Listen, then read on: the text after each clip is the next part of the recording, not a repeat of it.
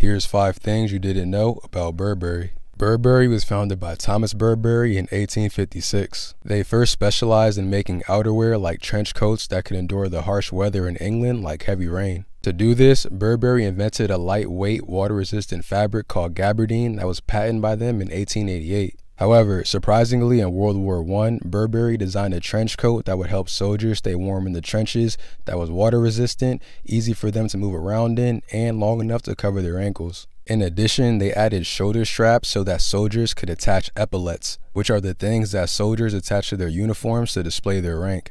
These coats would later become known as trench coats, and now you see where they got their name from. Even though they are worn casually today, they still feature many of the same loops and straps that make them suitable for war. The next iconic Burberry staple is the Burberry check, also known as the Nova check. When first introduced, it was mainly used for the inside lining of trench coats for subtle branding.